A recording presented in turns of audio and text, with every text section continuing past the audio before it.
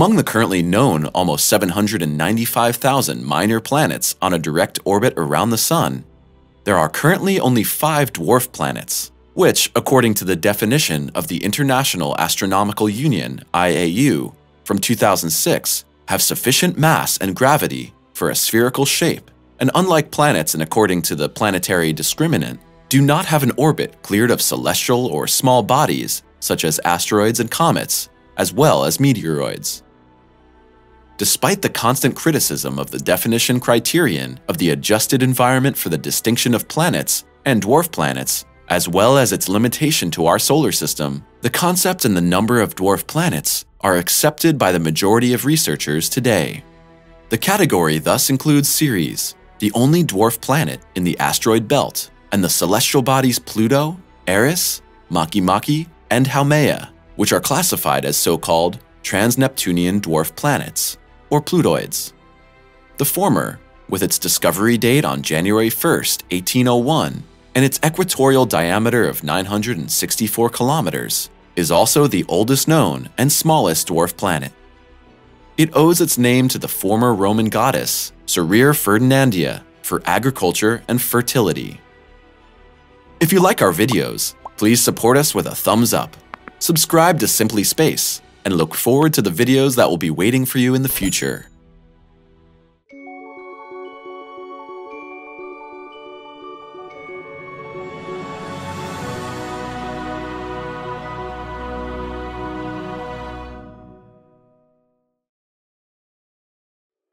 Calculating the orbit of Ceres was once an astronomical feat. Ceres was discovered by the Italian astronomer, mathematician, and priest Giuseppe Piazzi, 1746 to 1826, who was the first director of the Osservatorio Astronomico di Palermo, founded in 1790 until 1817. His discovery made him a foreign member of several academies of science in Germany and throughout Europe. In his honor, the asteroid 1000 Piazzi, discovered in 1923, and the moon crater Piazzi, a good 100 kilometers wide, were named after him. At first, Piazzi, his comrades in arms, and successors thought that Ceres was a comet or asteroid, and only after the orbit had been determined by the German mathematician, astronomer, and physicist Johann Carl Friedrich Gauss, 1777 to 1855, did they think it was a planet.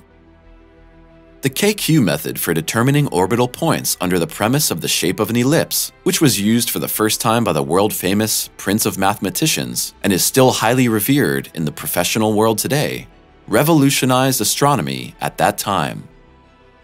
The old astronomical symbol of Ceres was a sickle, similar to the Venus symbol, but interrupted, which was later replaced by the general asteroid symbol of a numbered disk. First classified as a new planet, Ceres later received the status of an asteroid. The categorization of Ceres has changed several times since then and has been the subject of disagreement among astronomers. For example, the German astronomer Johann Alert Bode, 1747 to 1826, who later became famous for the Titus-Bode series, considered Ceres to be the missing planet between Mars and Jupiter at a distance of 419 million kilometers from the Sun. Ceres was soon assigned its own planetary symbol, and like 2, Pallas, 3, Juno, and 4, Vesta, was listed as a planet in astronomical books and tables for half a century. However, when towards the end of the 19th century, numerous other star-shaped objects were discovered in the immediate vicinity of Mars and Jupiter, for which the German-British astronomer Friedrich Wilhelm Herschel, 1738 to 1822, had proposed the designation asteroid as early as 1802, it was slowly realized that Ceres was the first of a new class of such objects. A short time later, Ceres lost its previous status as a planet and from the 1860s onwards was listed under the new designation 1 Ceres as minor planet, planetoid, or asteroid. The chemical element cerium, zero or cerium from the group of lanthanoids and rare earth metals discovered in 1803, was named after Ceres because it had only been discovered shortly before. Space Telescope and Dawn have brought Ceres even closer. Since the 1960s, the size of Ceres has been specified as between 650 and 1,000 kilometers in equatorial diameter, depending on the method of measurement used. Only through observations with the Hubble Space Telescope in 1995 and the Dawn space probe between 2015 and 2018 is the exact size of 964 kilometers precisely known. The images taken by the Hubble Space Telescope in 1995, 2003, and 2004 showed a dark spot on the surface of Ceres, appropriately nicknamed Piazzi, and several other circular shapes, initially thought to be purely crater-like. In 2006, several years before the Dawn spacecraft made numerous new discoveries, Ceres would almost certainly have been declared a crater again as part of the debate about Pluto and the question of what exactly constitutes a planet. In view of the IAU's already mentioned and more narrow definition, according to which Ceres is not a planet because it does not dominate its orbit, it was instead declared the first of a total of 5 dwarf planets. The poetically named Dawn probe of the U.S. National Aeronautics and Space Administration Discovery Program for Space and Aviation Science has provided numerous and valuable insights into the nature of the inner solar system, as well as the asteroid Vesta and the dwarf planet Ceres. The exploration of the cosmic dwarf was carried out in small steps over years. After initially providing a large number of detailed images and topographic data on the composition of Vesta's surface between May 2011 and August 2012, the spacecraft finally began its approach to Ceres in early September 2012, arriving in high orbit in early March 2015. By July 2015, the spacecraft was gradually approaching or descending for primary mapping of the planet's surface. Between December 2015 and June 2016, a second descent was carried out at an altitude of up to 380 kilometers above the surface of Ceres, during which soil chemistry was studied in addition to more detailed mapping.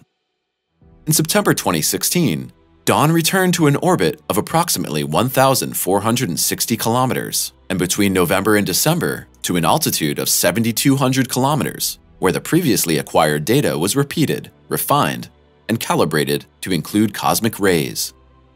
In February 2017, the spacecraft climbed in an elliptical orbit first to 9,350 and then to another orbital plane at an altitude of 20,000 kilometers. In the spring of the same year, the position of the Sun just behind the probe provided further important insights. The dead space probe will hover over the water world for the next decades. When problems and failures of the reaction wheels occurred again in April 2017, the further observation plans and trajectories were changed with regard to minimal activity of the control jets and thus the consumption of the rocket fuel hydrazine. At the beginning of June 2018, Dawn was lowered to an altitude of only 50 kilometers above Ceres in order to observe its surface more closely. The ion thrusters were permanently deactivated on June 21, 2018. The Dawn mission was officially declared over on November 1, 2018, after fuel supplies were finally exhausted, so that the power supply was also interrupted and a last attempt at contact also failed.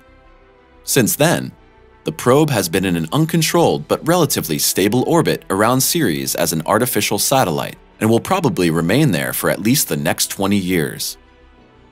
In August 2020, an extensive study was published with the data from the Dawn mission, according to which Ceres is a kind of extraterrestrial ocean world with a huge reservoir of salt water a good 40 kilometers below its surface.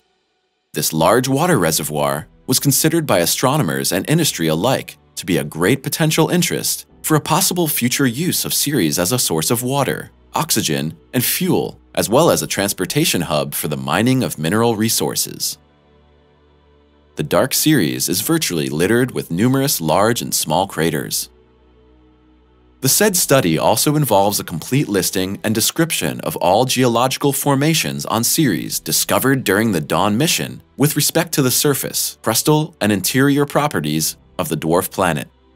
The Ceres spectrum has features of carbonates and clay minerals that are usually absent from C-type asteroids, which is why Ceres is occasionally classified as a G-type asteroid.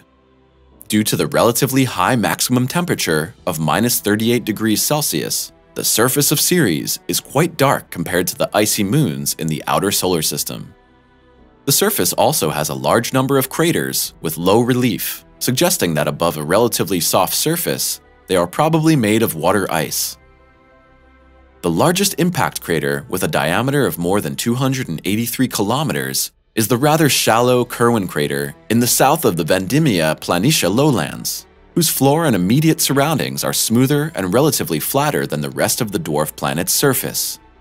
Many of the other craters have central pits and peaks, which may indicate that gases may have escaped after former impact. The volcano does not spew liquid rock, but rapidly melting ice. The 130 light-colored surface features cited on Ceres are now interpreted as areas with particularly high concentrations of salt or ammonia clays or brine. The numerous long, straight, or slightly curved canyons could be the result of the slow shrinking of the Ceres crust after its formation, when cooling and tensions broke the icy and rocky ground in certain places. The impact of large meteorites and space rocks is also cited as a possible explanation. Just as impressive as the canyons are the almost 24 and up to 5,000 meter high mountains and ranges on Ceres. The highest elevation is the geologically still alive cryovolcano Ahuna Mons, which instead of lava, ejects an easily meltable ice mixture, on the sides of which broad, bright salt strips run, and which is named after the traditional post-harvest festival Ahuna of the East Indian people Suminaga. Similar in distribution, age, and shape to the Ahuna Mons are the two other imposing elevations on Ceres, the Yamor Yasolo Mons near the North Pole and the Liberalia Mons near the equator. Ceres is the namesake for places all over the world and many cultural products. The dwarf planet Ceres, now known for more than 200 years, has been firing the human imagination in naming cities and towns in Argentina, Australia, and Brazil, as well as in Italy, Scotland, and South Africa, long before the Dawn mission was closely examined. Airplanes, locomotives, and cars, as well as ships and submarines, were also named after him. The same applies to schools and programs in the field of education, beer and juice, sports and soccer clubs, and computer and software systems. As early as the 19th century, and up to the present day, Ceres has served as the plot or origin of stories, narratives, novels, and feature films, mainly from the science fiction genre.